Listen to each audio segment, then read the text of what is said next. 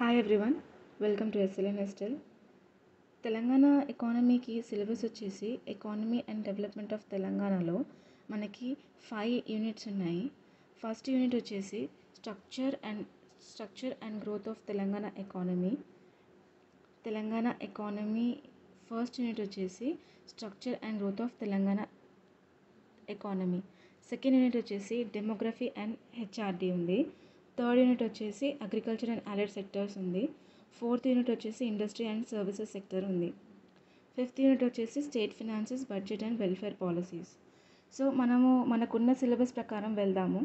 So first unit ఈరోజు మన క్లాస్లో first unit structure and growth of Telangana ఎకానమీలో స్టార్ట్ చేసుకుందాము. So first unit Telangana economy in undivided Andhra Pradesh 1956 to 2014 టాపిక్తో స్టార్ట్ చేసుకుందాము. As per syllabus each and every topic complete చేయడానికి try చేస్తాము. Talking about Telangana economy in the undivided Andhra Pradesh 1956 to 2014. ఇక్కడ వచ్చేసి మనకి Telangana state form అవ్వక ముందుకు మనము ఇంట్రొడక్షన్లో చెప్పుకోవాలి అంటే హైదరాబాద్ స్టేట్ అనేది ఇండియన్ యూనియన్లో ఇంటిగ్రేట్ అయింది 17 సెప్టెంబర్ 1948కి ఇంటిగ్రేట్ అయింది.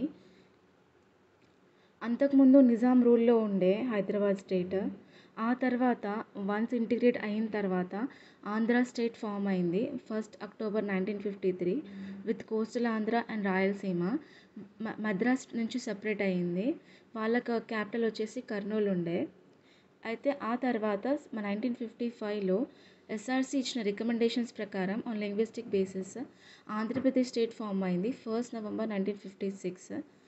మన Telangana region of Hyderabad state and Andhra state వచ్చేసి మర్జ్ అయ్యి మనకి ఆంధ్రప్రదేశ్ ఫామ్ అయింది ఆన్ 1st November 1956.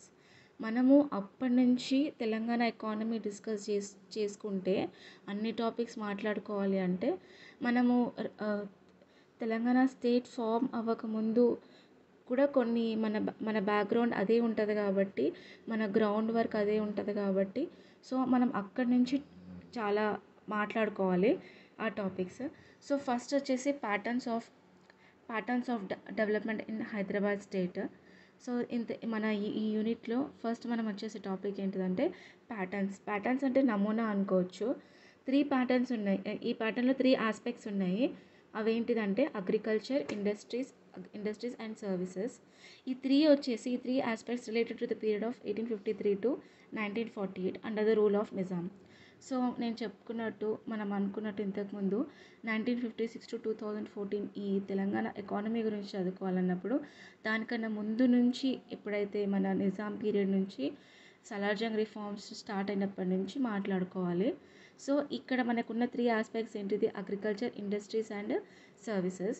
ఈ 3 ఆస్పెక్ట్స్ అనేది రిలేటెడ్ టు 1853 to 1948 పీరియడ్లో under the rule of the Nizam. Next వచ్చేసి demographic features of Hyderabad state. So Hyderabad state మనకు సెన్సస్ స్టార్ట్ అయింది 1881లో కదా. సో హైదరాబాద్ స్టేట్ పాపులేషన్ వచ్చేసి 9.8 మిలియన్ పాపులేషన్ ఉంది. అక్కడి నుంచి 1951 వరకు 1881 నుంచి 1951 వరకు వచ్చేసి మన పాపులేషన్ 18.7 మిలియన్ ఉంది. సో ఇది అనేది this is the highest growth rate in India. 1881 నుంచి 1951 వరకు డ్రాస్టిక్ చేంజ్ ఉంది, ఆల్మోస్ట్ డబుల్. తర్వాత వచ్చేసి share of the urban population and industrial workers wear higher in Hyderabad state when compare to all over India. మన urban population, industrial workers చాలా ఎక్కువ ఉండే ఇండియాతో compare చేసుకుంటే. తర్వాత వచ్చేసి literacy rates are lower in Hyderabad. ఇండియాలో అన్ని స్టేట్స్లో కంపేర్ చేస్తే హైదరాబాద్ స్టేట్లో లిటరసీ రేట్స్ అనేది చాలా తక్కువ ఉండే. 1891లో అగ్రికల్చర్ లేబర్ ఫోర్స్ అనేది 10.9% ఉండే. After the total work ఫోర్స్కి agriculture labour అనేది 10.9% ఉంది. అది బై 1941కి ఇంక్రీజ్ అయింది 41.4%కి ఇంక్రీజ్ అయింది. అయితే షేర్ ఆఫ్ ద కల్టివేటర్స్ ఎవరైతే పంట పండిస్తారో వాళ్ళు 1891లో 87.2% ఉంటే 1941కి వచ్చేసరికి తగ్గింది 47.9%కి అయ్యింది. ఇక్కడ వీళ్ళ కల్టివేటర్స్ ఎవరైతే ఉన్నారో వీళ్ళ పర్సంటేజ్ అనేది తగ్గింది. So next 1951లో share of the agriculture labour decreased by 25.2%. అదే ఇయర్‌లో షేర్ ఆఫ్ ద కల్టివేటర్స్ అనేది ఇంక్రీజ్ అయింది. 71.4%కి ఇంక్రీజ్ అయింది.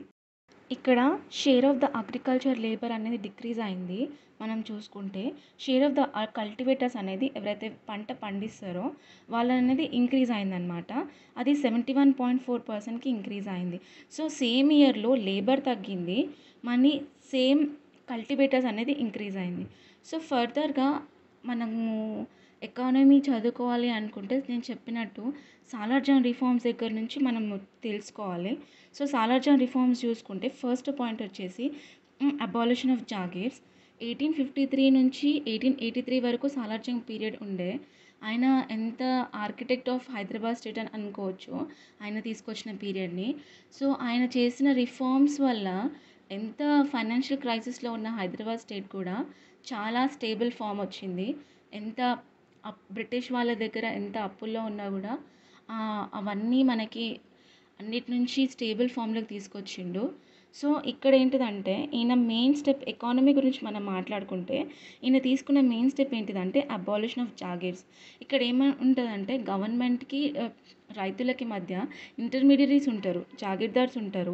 ఈ ఇంటర్మీడియరీస్ ఏంటిదంటే పీసెంట్స్ దగ్గర నుంచి రైతుల దగ్గర నుంచి వాళ్ళ రెవెన్యూ కలెక్ట్ చేస్తారు. బట్ అది కలెక్ట్ చేసిన రెవెన్యూ అనేది గవర్నమెంట్‌కి ఇయర్ అనమాట.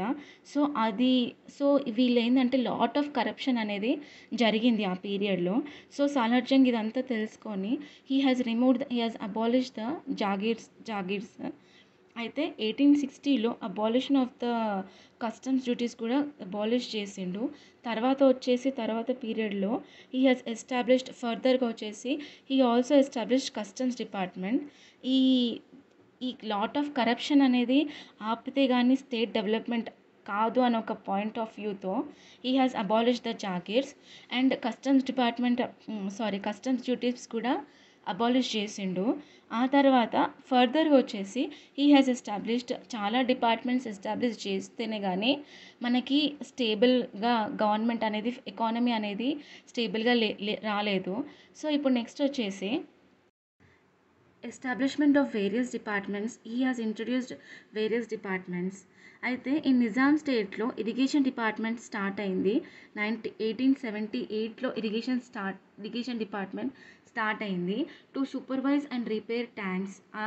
వాళ్ళ ఉద్దేశం ఏంటిదంటే ట్యాంక్స్ మనకి తెలంగాణలో అందరికీ తెలిసిందే కదా, తెలంగాణలో మనకి కెనల్ ఇరిగేషన్ రిజర్వాయర్ అని కూడా అంటారు. సో దీనివల్ల మనకి ఎక్కువ అగ్రికల్చర్కి యూజ్ అయ్యేది మొత్తం ఇరిగేషన్ అనేది కెనల్స్ ఆర్ ట్యాంక్స్ నుంచే.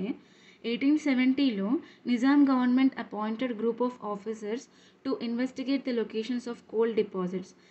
అంటే కోల్ డిపాజిట్స్ ఎక్కడైతే ఉన్నాయో వాళ్ళు కొంతమంది ఆఫీసర్స్ని అపాయింట్ చేసి ఎక్కడ ఉన్నాయో కోల్ డిపాజిట్స్ని తెలుసుకున్నారు. So officer of the geographical survey department of government of India coal deposits అనేది సింగరేణి రీజియన్లో ఉందని ఫైండ్ అవుట్ చేసింది 1871లో. తర్వాత వీళ్ళు ఒక కంపెనీని ఫామ్ చేసుకున్నారు. అదేంటంటే establishment of Singareni కొలరీస్ company limited. Establishment of Singareni కొలరీస్ company limited అనేది 23 డిసెంబర్ 1920లో అయ్యింది. తర్వాత నెక్స్ట్ ఎస్టాబ్లిష్మెంట్ వచ్చేసి 1864లో కామన్ జనరల్ ఆఫీస్ ఎస్టాబ్లిష్ అయింది గవర్నమెంట్ అకౌంట్స్ అని చూసుకోవడానికి ఇన్ ఆల్ ద సిటీస్. అది సెంట్రల్ లెవెల్ వచ్చేసి అకౌంటెంట్ జనరల్ హెడ్ ఉండే అకౌంట్స్ డిపార్ట్మెంట్కి. Next 1864లో military department and customs department establish చేసిరు. 1864 సేమ్ ఇయర్లో 2 డిపార్ట్మెంట్స్ ఎస్టాబ్లిష్ అయింది, military department and customs department. Next 1869లో wear housing of public works was established. Next 1871లో mining and quarrying wear brought in to the fold of forest department. 1871లో mining and quarrying department establish అయింది. 1875లో each of the 5 divisions of Nizam state. మనం చూసుకుంటే ఎప్పుడైతే సాలార్జంగ్ 1853లో ఆయన Dewan are prime minister అయింది కదా, అయితే అప్పటి నుంచి ఆయన 1867లో ఎప్పుడైతే అడ్మినిస్ట్రేటివ్ రిఫార్మ్స్ తీసుకొచ్చిన తర్వాత 1867లో ఆయన మన హైదరాబాద్ స్టేట్ని 5 డివిజన్స్ కింద డివైడ్ చేసిండు. నార్త్ వెస్టర్న్, సౌత్, ఈస్టర్న్ అట్లా ఒక 5 డివిజన్స్ని హైదరాబాద్ స్టేట్ని డివైడ్ చేసిండు. అయితే ఈ 5 డివిజన్స్కి ఈచ్ నిజాం స్టేట్లో ఎవ్రీ డిస్ట్రిక్ట్కి ఇనామ్ ఆఫీస్ అనేది ఎస్టాబ్లిష్ అయింది. ఇనామ్ ఆఫీస్ అంటే తెలుసు కదా, ఇనామ్ వచ్చేసి gift of land are land revenue అనేది గిఫ్ట్ కింద ఇస్తారు. Next 1875లో survey and settlement department కూడా ఎస్టాబ్లిష్ అయింది. 1880లో అయితే ఇప్పుడు మనకు సెన్సస్ అనేది 1881లో స్టార్ట్ అయింది. సో 1880లో సెన్సస్ డిపార్ట్మెంట్ ఎస్టాబ్లిష్ అయింది. 1881లో సెన్సస్ స్టార్ట్ చేయడానికి 1880లో వాళ్ళు సెన్సస్ డిపార్ట్మెంట్ని ఎస్టాబ్లిష్ చేసుకున్నారు. 1878లో గెస్టెడ్ ఆఫీస్ ఎస్టాబ్లిష్ అయింది. సో నెక్స్ట్ వచ్చేసి మన టాపిక్ ఏంటిదంటే, this is very important topic. From here onwards we have to concentrate more on our subject.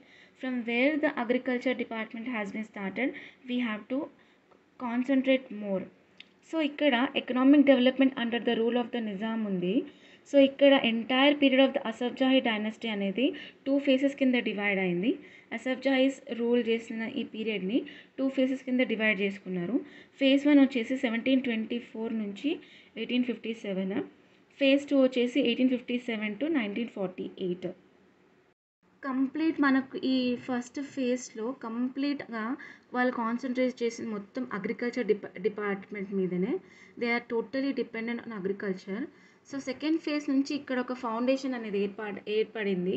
Foundation of the industrial development అనేది industries కానీ industry డెవలప్మెంట్కి కానీ ఇక్కడ నుంచి సెకండ్ ఫేజ్ నుంచి స్టార్ట్ అయింది. సెకండ్ ఫేజ్ అనేది 1857 నుంచి 1948. ఫస్ట్ ఫేజ్ వచ్చేసి 1724 to 1857. వీళ్ళు అనేది కంప్లీట్లీ అగ్రికల్చర్ పైన డిపెండెంట్ వీళ్ళు. సో లాస్ట్ కొన్ని ఫ్యూ నిజాం రూలర్స్ ఏమైందంటే, వాళ్ళు రైట్స్ ఆన్ ద ల్యాండ్, ఇప్పుడు ఒక ల్యాండ్ ఉన్నప్పుడు దాని మీద ఒక రైట్ అనేది తీసుకురావాలి, ఓనర్షిప్ అనేది తీసుకురావాలని వాళ్ళు ఫోకస్ చేసారు. సో 1853లో రైట్ వారీ సిస్టమ్ ఎప్పుడైతే ఉందో అది కంప్లీట్గా పర్ఫెక్ట్గా లేదు నిజాం స్టేట్లో బిఫోర్ 1853 తర్వాత నుంచి వచ్చిందనమాట పర్ఫెక్ట్ ఫామ్లోకి. సో ఇక్కడ ఏంటిదంటే 1853లో నిజాం స్టేట్లో రైట్ వారీ సిస్టమ్ అనేది పర్ఫెక్ట్గా లేకుండే. సో వీళ్ళు ల్యాండ్ పైన నిజాం రూలర్స్ ఏం థింక్ చేస్తున్నారంటే, ల్యాండ్ పైన ఓనర్షిప్ని తీసుకురావాలి, పీసెంట్స్కి వాళ్ళ పట్టాలు వాళ్ళని పట్టాదారుగా చేయాలి, వాళ్ళకు ఒక రైట్ ఇవ్వాలి, తర్వాత వచ్చేసి లీజ్కి ఇచ్చే ఛాన్స్ అనేది ఇలాంటి ఒక ఐడియాలజీతో వీళ్ళు ముందుకు వచ్చారు. Hyderabad land revenue act enacted in 1908. దానికంటే ముందు బాంబే ల్యాండ్ రెవెన్యూ యాక్ట్ 1879 ఉంది. So several factors Bombay land revenue నుంచి సెవెరల్ ఆస్పెక్ట్స్ అనేది తీసుకున్నారు. ఈ 1908 యాక్ట్ ప్రకారం ఏంటిదంటే, the state had the complete and ultimate ownership rights on the land. ఇక్కడ స్టేట్కి అనేది కంప్లీట్ రైట్ ఉంది ల్యాండ్ మీద. సో ఇక్కడ ఈ యాక్ట్ ప్రకారం ఇక్కడ ఏంటిదంటే, కల్టివేటర్స్కి ఫార్మర్స్కి ఈ యాక్ట్ ఇచ్చిన పర్మిషన్ ఏంటిదంటే, ఈ కల్టివేటర్స్ ఆర్ ఫార్మర్స్ ఎవరైతే ఉన్నారో వాళ్ళ right to confer ownership rights on hereditary basis are transfer the right of ownership to others. వీళ్ళు హెరిడిటరీ అంటే వీళ్ళ తర్వాత ఫ్యూచర్లో వీళ్ళ ఫ్యామిలీ మెంబర్స్ అనేది యూటిలైజ్ చేసుకోవచ్చు, లేదా వీళ్ళ ఓనర్షిప్ అనేది వేరే వాళ్ళకి ఇవ్వచ్చు అనేది కూడా, ట్రాన్స్ఫర్ అనేది కూడా ఒక ఛాన్స్ ఉంది. Next pattadar are registered owner farmers ఉన్నారు. ఇక్కడ పట్టాదార్ రైతులు ఏంటిదంటే, వీళ్ళకి నచ్చిన పంటని వీళ్ళు వేసుకోవచ్చు, లేదా ఆ ల్యాండ్ని వీళ్ళు అన్కల్టివేటెడ్గా పెట్టుకోవచ్చు. దేనికోసం అన్కల్టివేటెడ్గా పెట్టుకుంటారంటే, బావిలు తవ్వడానికి, లేదా ఏదైనా ఇరిగేషన్ వర్క్ చేయడానికి, లేదా రిపేర్ చేయడానికి, ఇట్లాంటి అది ఐదర్ ఫర్ వాళ్ళకి నచ్చిన పంట వేసుకోవచ్చు పట్టాదారులు, లేదు అంటే అది కల్టివేట్ చేయకుండా అలాగే పెట్టుకోవచ్చు ఫర్ అదర్ అంటే ఇరిగేషన్ పరంగా యూజ్ అయ్యే వర్క్స్ కోసం పెట్టుకోవచ్చు. సో నెక్స్ట్ ఇక్కడ పట్టాదారులు ఎవరైతే ఉన్నారో, pattadar who was not able to pay land revenue to the government and pattas did not have legal hire, the right on the land would be transferred to the state again. ఇప్పుడు ఎవరైతే పట్టాదార్స్ ఉంటారో వాళ్ళు land revenue pay చేయకుండా వాళ్ళకి వారసత్వం లేకున్నా ఆ land అనేది మళ్ళీ గవర్నమెంట్కి వెళ్ళిపోతుంది. ఈ ల్యాండ్ రైట్స్ అనేది మళ్ళీ గవర్నమెంట్ తీసుకుంటుంది. అయితే ఇక్కడ వచ్చి ఇంపార్టెంట్ పాయింట్ ఉన్నది మనకి. ఇక్కడ మనం ఫోకస్ చేయాల్సిన ఇంపార్టెంట్ పాయింట్ ఏంటిదంటే ఇక్కడ ఫర్ మైనింగ్ అంటే తెలుసు కదా, తవ్వకాలలో గవర్నమెంట్కి కంప్లీట్ రైట్ ఉంటుంది అనమాట. ఇక్కడ ఏమైనా మినరల్ డిపాజిట్స్ ఉన్నాయి అంటే కనుక so government has a complete right to for Royalty system. Name of the patadars were recorded in the registers at village revenue registers. ఇక్కడ farmers who are not in the registers, ఇక్కడ పట్టాదారులు ఎవరైతే ఉన్నారో వాళ్ళ నేమ్స్ని village revenue రిజిస్టర్లో record చేస్తారు. అయితే ఎవరి names అయితే ఆ రికార్డ్లో లేదో, ఆ రిజిస్టర్లో వాళ్ళ నేమ్ లేదు, సో వాళ్ళని షిక్మీదార్స్ అంటారు. ఆ ఫార్మర్స్కి only right to cultivate land ఉంటుంది, వాళ్ళని ఓన్లీ వ్యవసాయం చేసుకోవడానికి రైట్ ఉంటుంది అంతే. తర్వాత they don't had the right to cultivate land, they could lease out the land. ఇప్పుడు వాళ్ళు కల్టివేట్ చేసుకోలేరు అన్నప్పుడు వాళ్ళు లీజ్కి ఇవ్వచ్చు. Such టెనెంట్స్ని called as ఆసామీ షిక్మీదార్స్. ఇక్కడ మనకి టర్మినాలజీ అనేది చాలా ఇంపార్టెంట్. షిక్మీదార్స్ ఎవరు? పట్టాదార్స్ నేమ్స్ ఎవరైతే రిజిస్టర్స్లో లేవో, రికార్డ్ అయ్యలేదో వాళ్ళని షిక్మీదార్స్ అంటారు. వాళ్ళకు ఓన్లీ కల్టివేట్ చేసే రైట్ ఉంటుంది. వాళ్ళు if they are not interested for cultivation they can give for lease. ఆ టెనెంట్స్ ఎవరైతే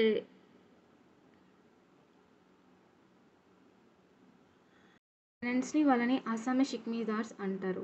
సో మనకి ఎగ్జామ్ పాయింట్ ఆఫ్ వ్యూలో ఈ టర్మినాలజీస్ అనేది చాలా ఇంపార్టెంట్, చాలా గుర్తుపెట్టుకోవాలి ఈ టర్మినాలజీస్ అనేది. అగ్రికల్చర్ డెవలప్మెంట్లో ఫస్ట్ ఉన్న నిజాం గవర్నమెంట్ కానీ జమీందార్స్ కానీ వీళ్ళు ఏంటిదంటే వీళ్ళకి ఇంట్రెస్ట్ అనేది ఈ ల్యాండ్ రెవెన్యూని కలెక్ట్ చేసి ఉన్నదాన్ని ఇంట్రెస్ట్ అనేది ల్యాండ్ ఇరిగేషన్ పరంగా దాని ఇరిగేషన్ ట్యాంక్స్ని వాటిని రిపేర్ చేయాలి, వాటిని మెయింటైన్ చేయాలన్న ఇంట్రెస్ట్ అనేది వాళ్ళకి చాలా తక్కువ ఉండే అని మనకు తెలుస్తుంది. ఆఫ్టర్ ఇరిగేషన్ డిపార్ట్మెంట్ ఎస్టాబ్లిష్ అయిన తర్వాత మాత్రము వాళ్ళు అనేది రిపేర్ మెయింటెనెన్స్ మీద ఫోకస్ చేస్తున్నారు. అయితే నిజాం అఫీషియల్స్ కానీ గవర్నమెంట్ కానీ ఇంట్రెస్ట్ చూపించలేదు, అడ్వైస్ ఇవ్వలేదు బ్రిటిష్ అఫీషియల్స్కి. ఆ టైంలో మనకున్న రివర్స్ నుంచి వాటర్ని యూటిలైజ్ చేసుకోవడానికి మనకున్న రివర్స్ ఆ టైంలో గోదావరి, తుంగభద్ర అండ్ కృష్ణా నుంచి, అండ్ వాళ్ళకి ఒక అడ్వైస్ అనేది ఇవ్వలేదన్నమాట. డ్యామ్స్ బిల్డ్ చేసుకోవడానికి, ఆ వాటర్ని ఇరిగేషన్ పర్పస్కి యూజ్ చేసుకోవడానికి అనేది వీళ్ళనేది ఇంట్రెస్ట్ చూపించలేదు. సో తర్వాత వచ్చేసి ఫర్దర్గా ఇరిగేషన్ డిపార్ట్మెంట్ ఎస్టాబ్లిష్ అయిన తర్వాత ఇరిగేషన్ ప్రాజెక్ట్స్ అనేది తీసుకోవడం జరిగింది. ఇక్కడ through canals to provide irrigation through canals అనేది. సో ఇక్కడ చూసుకుంటే వెరీ ఇంపార్టెంట్, మనకి అంతా స్టాటిక్ డేటానే ఉంటుంది, స్టాటిక్ డేటాని మనం గుర్తుపెట్టుకోవాలి. 1922లో 0.8 మిలియన్ ఏకర్స్ అండర్ ఇరిగేషన్ ఉండే, అదే అక్కడ 1945 ఈ వరకు వచ్చేసరికి 1.7 మిలియన్ ఏకర్స్ అండర్ ఇరిగేషన్కి ఇంక్రీజ్ అయింది due to contribution of canal in irrigation అనమాట. కెనల్స్, ట్యాంక్స్ అనేది మనకి ఇంక్రీజ్ అయిన తర్వాత వన్స్ మనకి వాటర్ ప్రాబ్లం లేకపోవడం వల్ల 1922లో 0.8 మిలియన్ ఏకర్స్ నుంచి 1945కి 1.7 మిలియన్ ఏకర్స్కి అనేది ఇంక్రీజ్ అయింది because of the canal irrigation.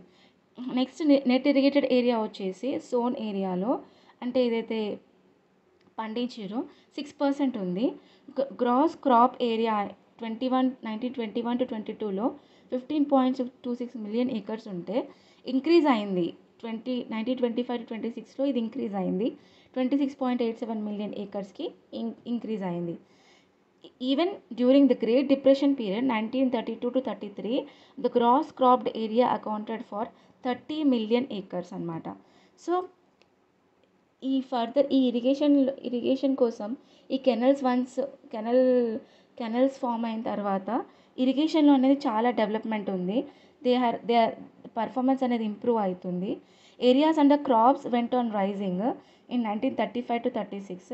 తర్వాత కొంచెం డిక్లైన్స్ అయ్యి అది కంటిన్యూ అయింది టిల్ 1948. ఇలాగే మనము అన్ని క్లాసెస్ కంటిన్యూ చేసుకుందాము.